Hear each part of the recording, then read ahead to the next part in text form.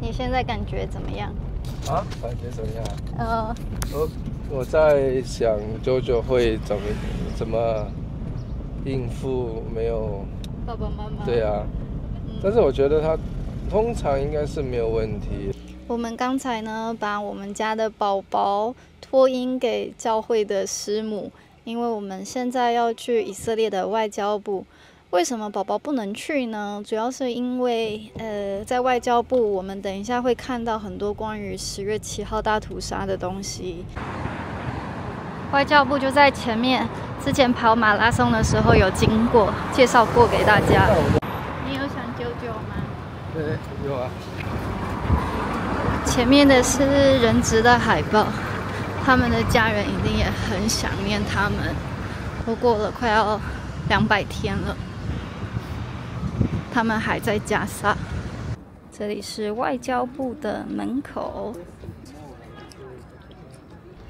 在外交部的大厅有一个展览，在强调10月7号的时候，妇女受到的性侵和伤害。艺术家就是用这样的方式来记录和纪念10月7号所发生的事。你们可以看这些的照片，也来体会艺术家想要表达的。这3张是最强烈的画作。那这个艺术展示品呢，是结合科技。如果你把手机放在城市的名字上面，就会跳出影片连接，让你知道在那个城市10月7号的时候发生了什么事。那接着我们就来看10月7号那天在音乐季的影片。但是我们看的第一个影片呢，是用小朋友的角度来看10月7号的战争。那这个小朋友就跟妈咪说：“妈咪，我睡不着，那个火箭炮能不能伤害到乌龟？那乌龟既然它有一个乌龟壳的话，是不是就不会被火箭炮伤害？”那妈妈就说乌龟还是会受伤。那小朋友就说：“那刺猬呢？刺猬它这么多刺，那火箭炮它射出来的东西是不是就无法伤害刺猬？因为刺猬已经有刺啦。”然后妈妈说刺猬还是会受伤。然后小朋友说：“那所以刺猬跟乌龟都会死掉吗？”然后妈妈就说他们会找到方法保护自己。然后乌龟和刺猬碰到火箭炮的几率是非常的低的。然后小朋友就说：“那人呢？火箭炮会伤害人吗？”妈妈就说：“你可不可以想别的事情呢？想好的事情，去想好多的冰淇淋。”小朋友就继续问妈妈说：“你还没有回答我这场战争是怎么开始的？”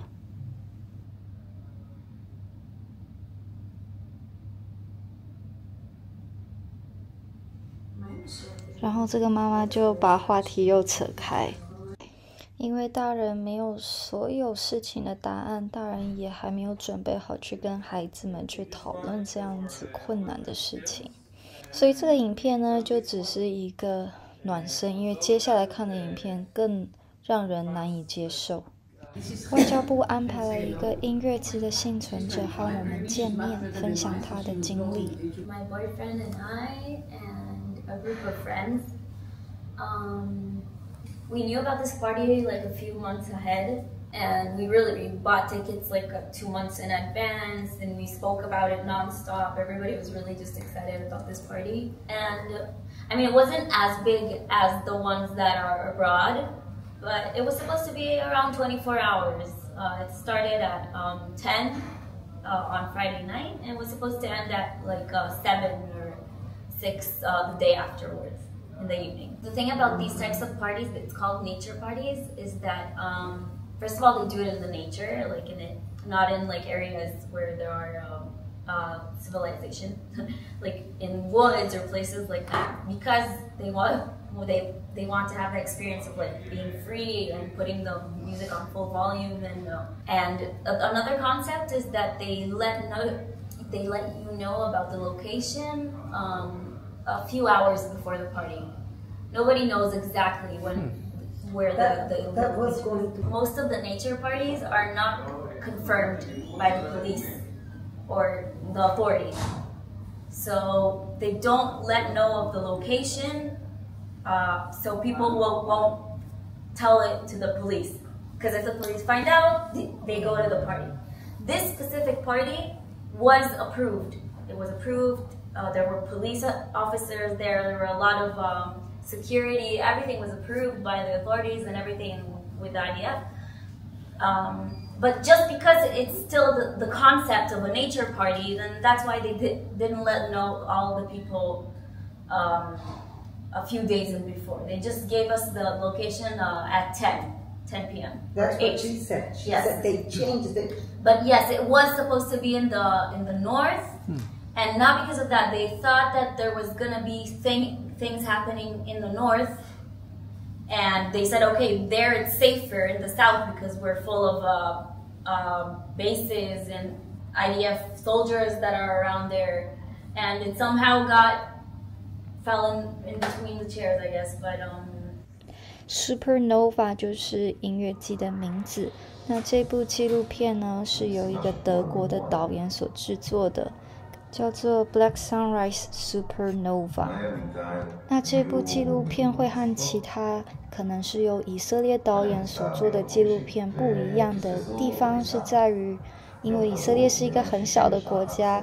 这些都是大家的孩子，所以在情感尺度上，他们会避免过度血腥还有尸体的这些影像。但是德国的这个导演，他就在感情尺度上没有这方面的限制，所以他的素材就会更加的真实贴近当时的现况。那我跟大家一样，之前都有在社交媒体上面看过一些音乐季的年轻人传出来的影片，可是我从来没有看过这么清楚的一个整理，也没有看过大部分的素材，所以就是在这里跟大家做一个解释。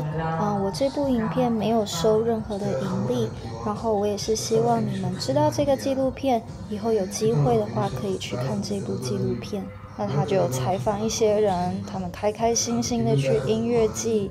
然后从一个空旷的地方就人潮开始涌进来，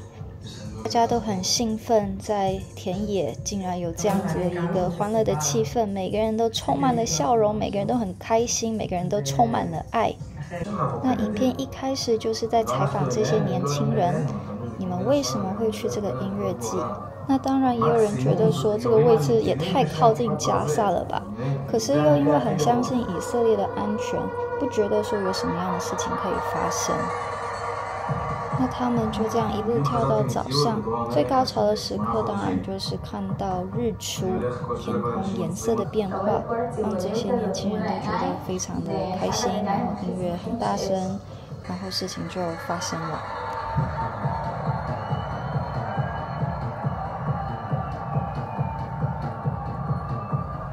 天空传来许多火箭炮的声音，然后有人告诉 DJ 就先把音乐暂停。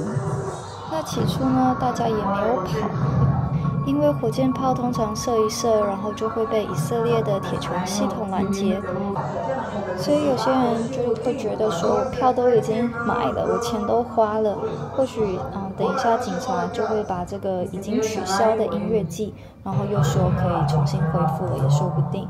那些人呢就没有马上的离开。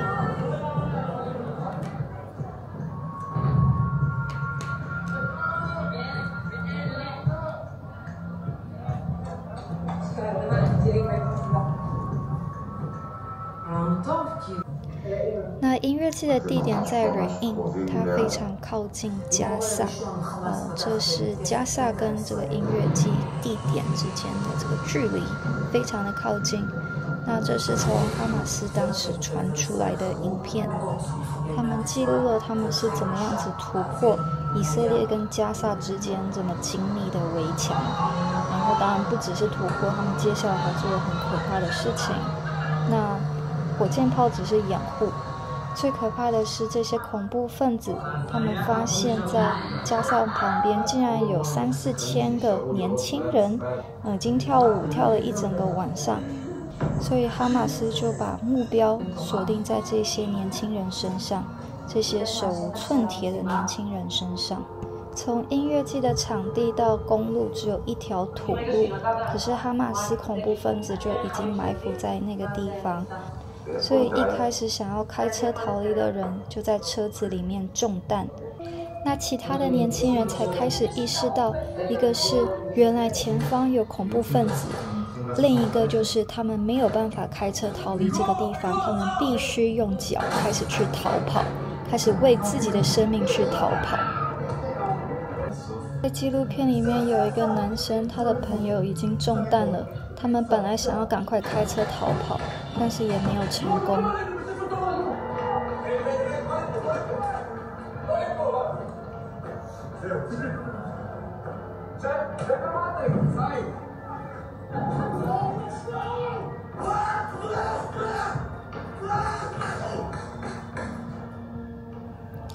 音乐季的孩子们根本不知道为什么会有恐怖分子，但就是没命的逃跑，也不知道该往哪里跑，哪里可以做掩护。有些年轻人他们先跑到屋子里面，希望这个地方可以做一个安全的掩护。可是呢，虽然他们有一些人有帮忙看哨，然后有些人他们帮彼此止血，拿腰带做止血，可是恐怖分子是专程来要这些年轻人的命的，没有要放过他们。所以很快这些帮忙站哨的年轻人就说，恐怖分子来了，如果你们要活着的话，现在就开始要逃跑。这些年轻人他们身上是没有带枪的，很多人甚至连自己的鞋子在哪里都找不到。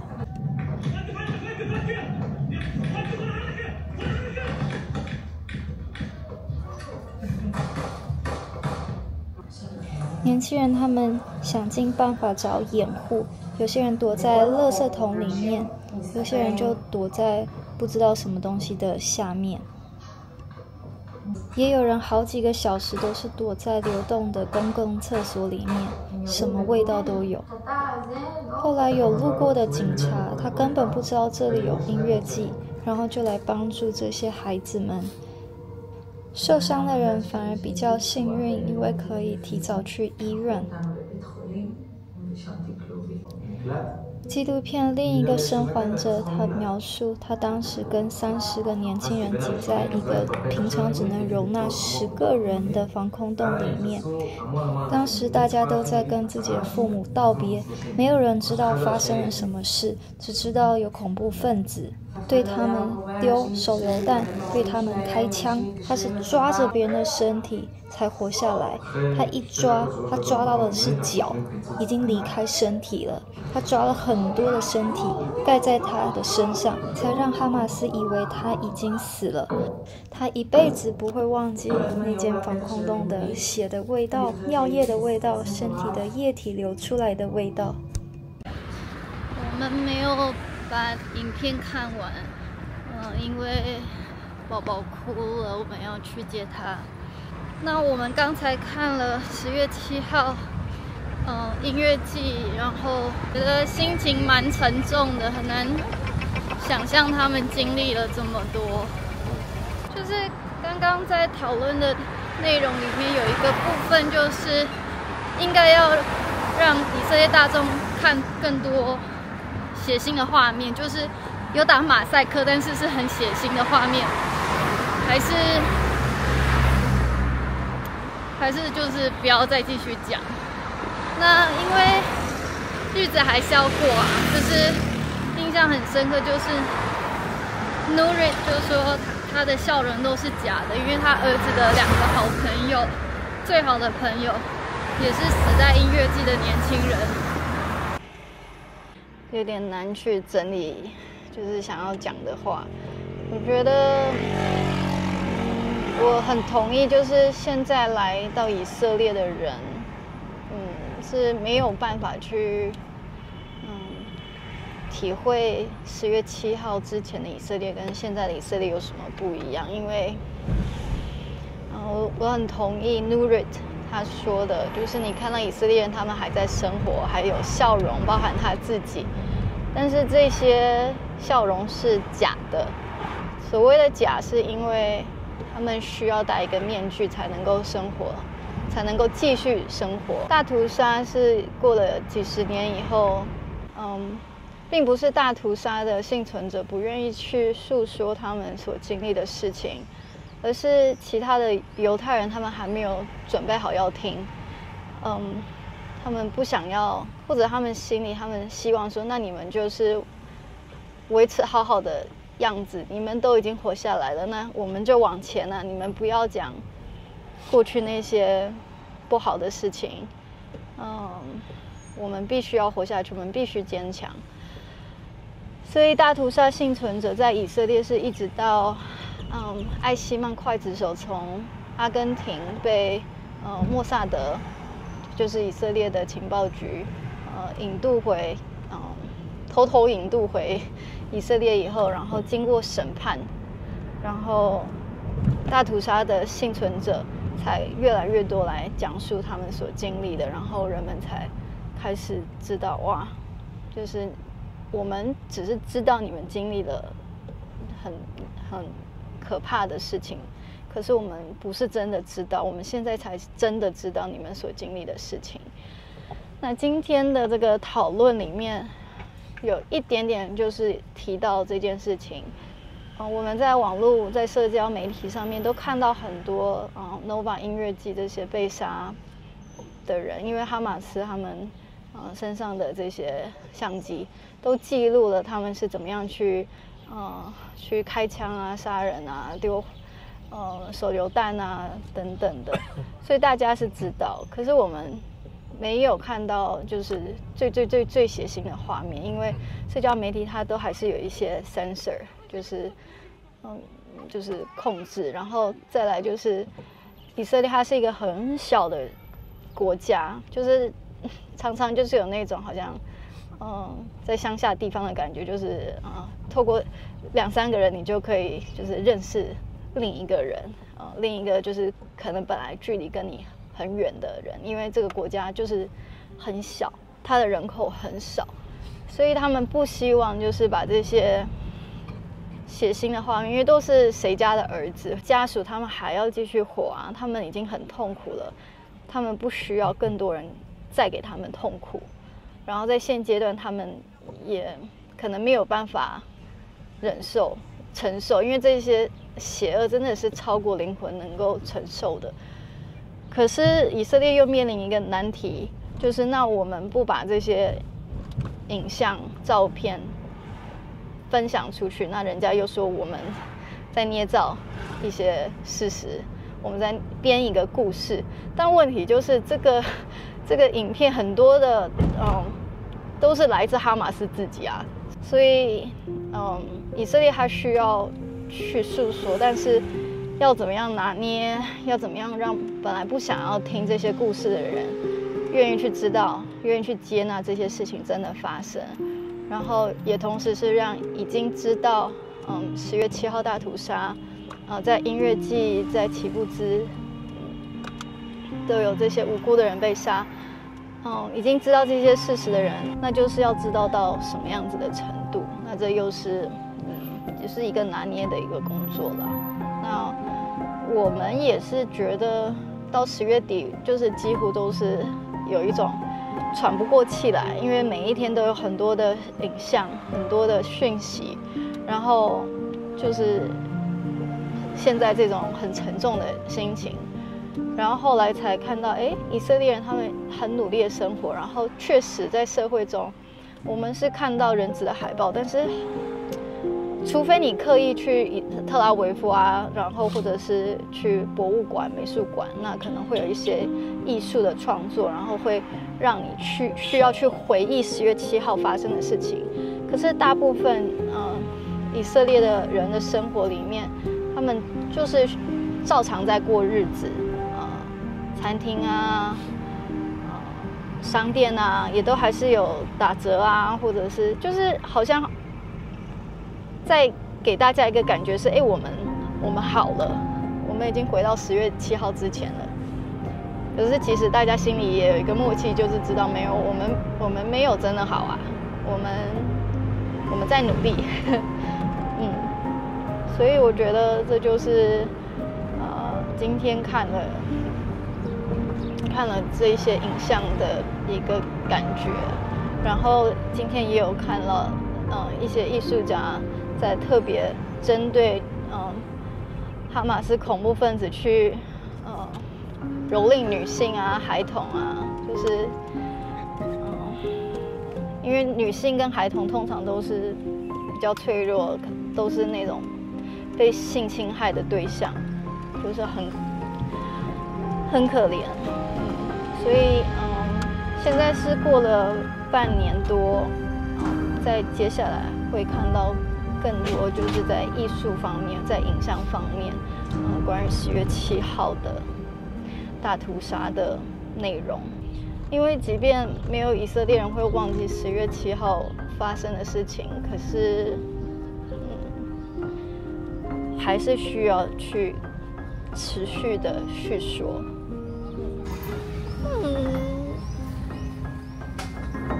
有没有好一点呢？